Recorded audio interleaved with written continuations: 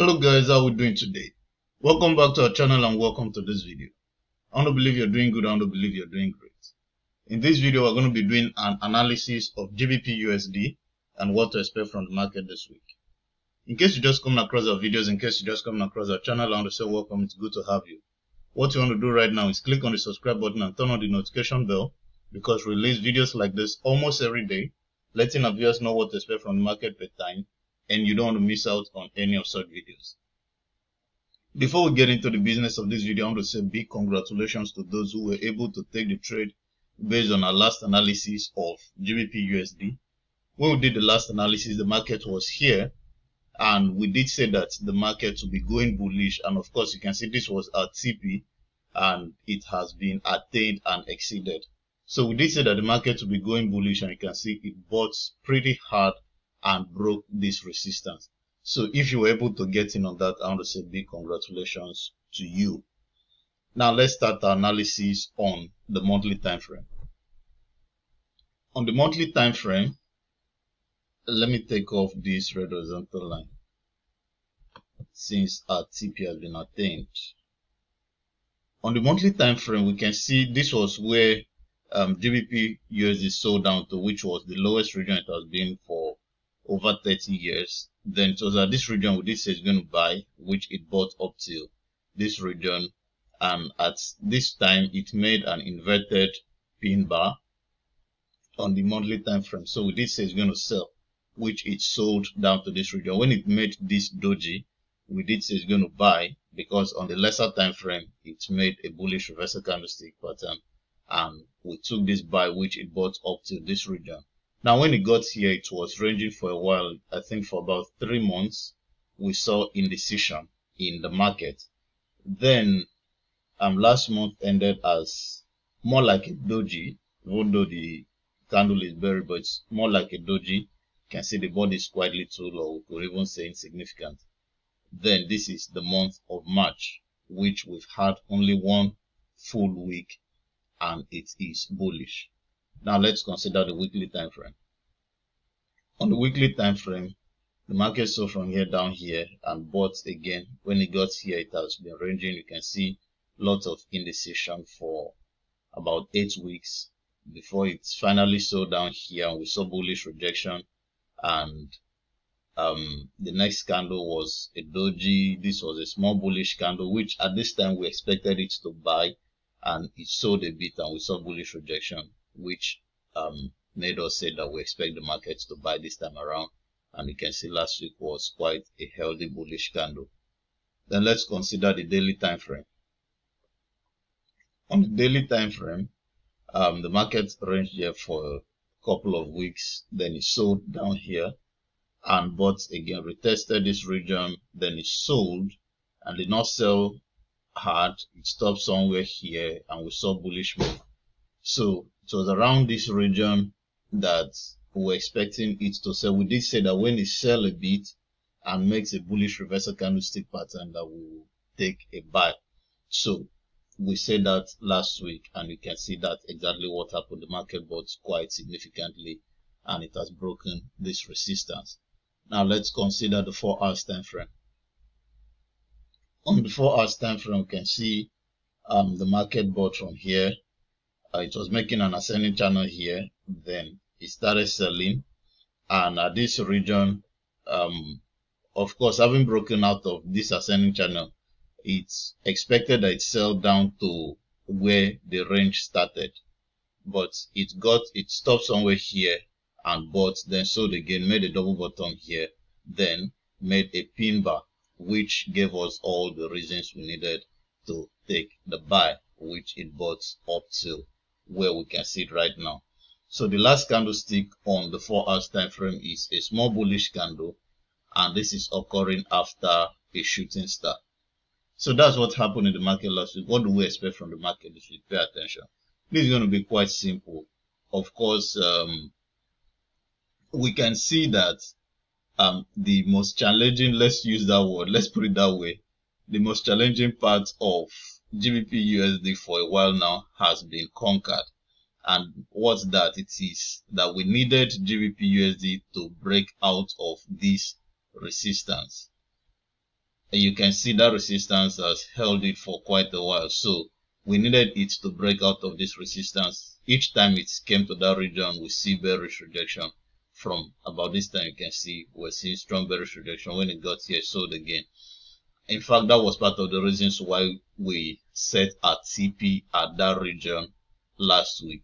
So now that that region has been broken, we know, let me remind us of what we've said for the benefit of those who are just coming across our channel. From January, pay attention, from January, this is one reason why I said that you should follow the channel on a weekly basis so you can follow the videos sequentially and systematically.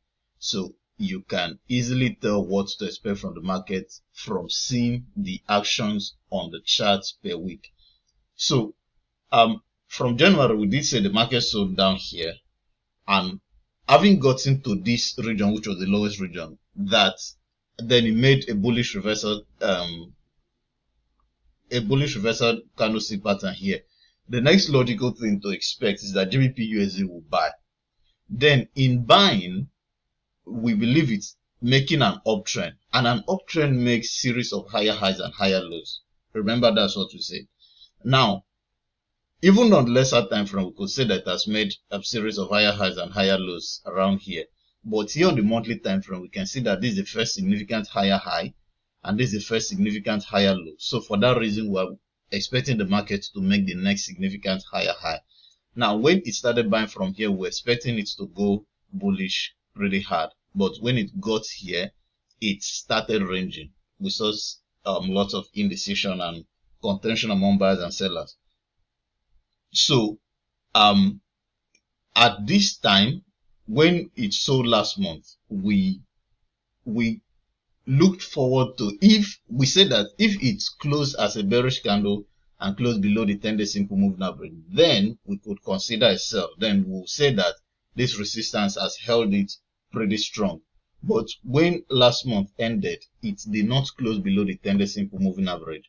So for that reason, we looked forward to a bullish reversal. Then the weekly time frame gave sign of a bullish reversal or strong bullish rejection. So for that reason, we still held our ground that the market is going to make the next higher high. So you can see right now it has given the sign that it's going to make the next higher high.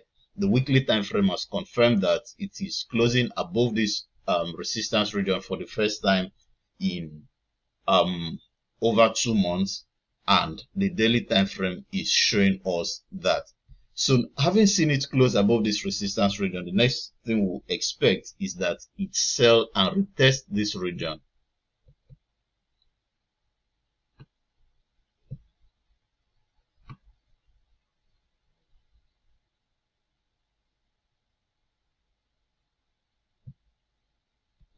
We expect it to sell and retest this region, then make a bullish reversal candlestick pattern. Once that occurs, we are going bullish again.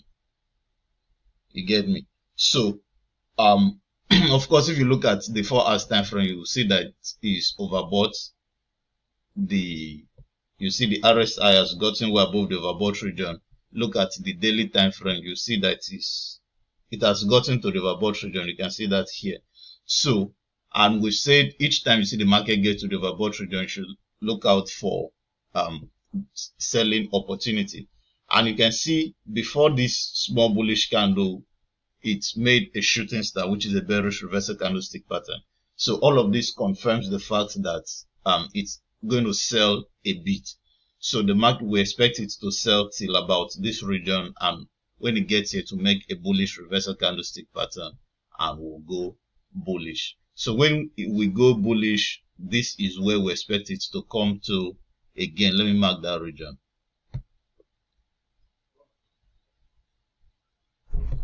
Here. So if we have good volume like we did, like we had last week, this will be attained within this week. But if not, it could take into next week. So that's what we're expecting from the market this week. If you have a different opinion, you can use the comment section. If you have any question, you can also use the comment section. I'll be glad to have a conversation with you. Like we always say, trading is a highly risky endeavor. You don't want to venture into trading without proper knowledge. If you know you don't have sufficient knowledge about trading, you don't want to take this trade, you can watch this video for educational purpose, and it's going to serve you better than risking your hard-earned money in something you don't fully understand. If you want to get our Forex course, which is a complete guide on how to trade the financial market, it covers beginners to advanced lessons. It has 30 videos and 3 ebooks, including my book Trading Without Tears. I strongly recommend this course for anybody who's just starting out in the Forex space or someone who's yet to find his way around the financial market. So if you want to get this course, check the description of this video. You're going to see a link where you can get our Forex course. And if you want to subscribe for a signal service where we'll give proper entry, stop loss, and take profit, check the description of this video. You're going to see a link where you can subscribe for a signal service. And if you want to get a copy of my book Trading Without Tears, check the description of this video. You're going to see a link where you can get the soft copy. If you want the hard copy, send us a direct message to any of our social media handles. You can find our social media handles in the description of this video. Tell us the location, we'll tell you the cost of shipping it. Once your payment is confirmed, you have the book delivered to you. So that's it from us on this video. I hope you got value. See you in the next video. Bye for now.